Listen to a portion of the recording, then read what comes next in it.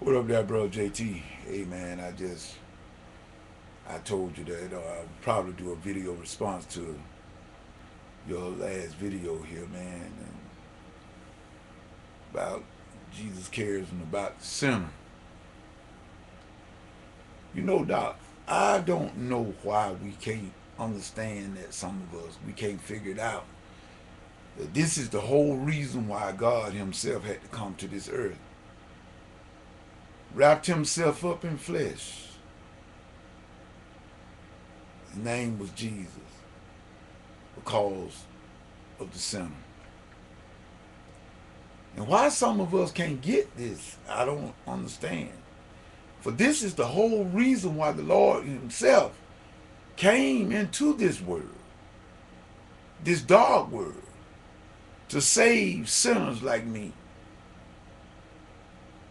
and to keep us from a burning hell. You know, Doc, sometimes we be misunderstood. If you have, then I say I'm gonna join the club, and I know I have been misunderstood by people that didn't understand where I was coming from. Sometimes people will take what you say and twist it. They read what they want to in what you are saying. They read what they want to make it. And I don't know why we do that, but let old Mitty Man say a few things here. Have Mitty Man seen God? No, I haven't. Have God opened the skies up and let Mitty Man saw things that was unspeakable? No, he's not. Did God take Mitty Man up to the third heaven as he did Apostle Paul? No, he hasn't. Did Mitty Man see and speak with Jesus walking on the seashores of Galilee? No, he didn't. So what make Mitty Man feel the way he feels? Seeing that he has not seen God, neither has he walked and talked with Jesus on the seashores of Galilee as the Apostle Peter and John. Good question. What makes me believe is because of the fact of what I was reared up, what I was taught. I was taught and reared that this right here was the absolute word of God, written by men inspired by the Holy Ghost. So holy men wrote as they were moved by the Holy Ghost. And I was taught that that was the final authority. And that was the word of God and that it could be relied on. That's what I was taught.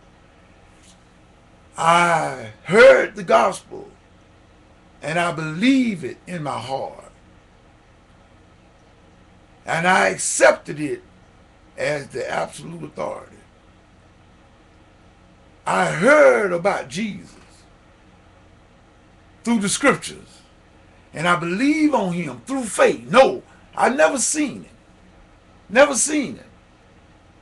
But by faith, I believe that he came. He came into this dark world to save sinners like me.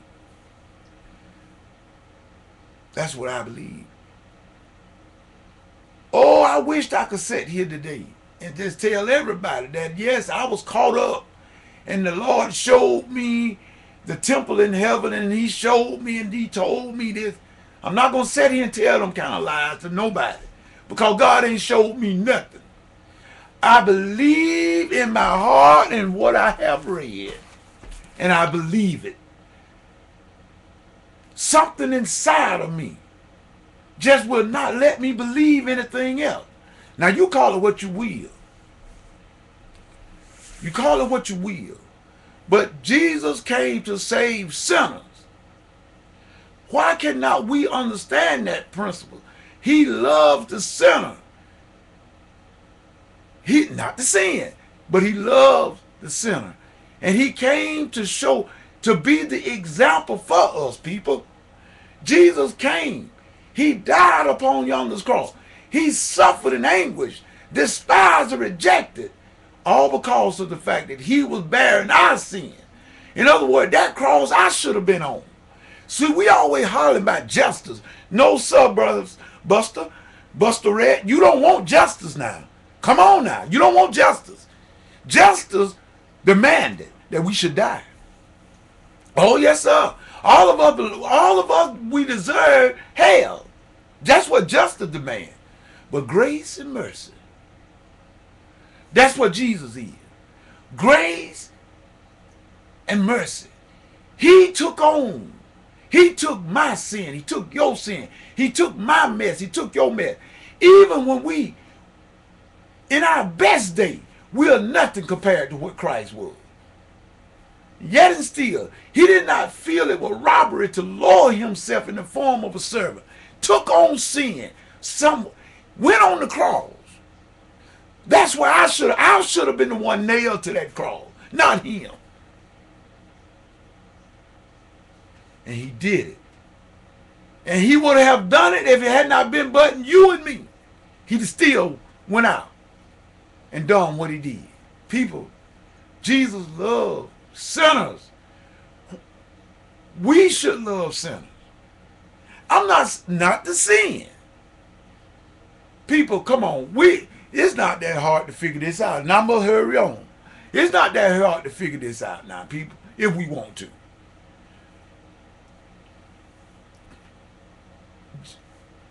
Over 2,000 years ago, the greatest love story ever been told. This is what Christmas means, or should mean.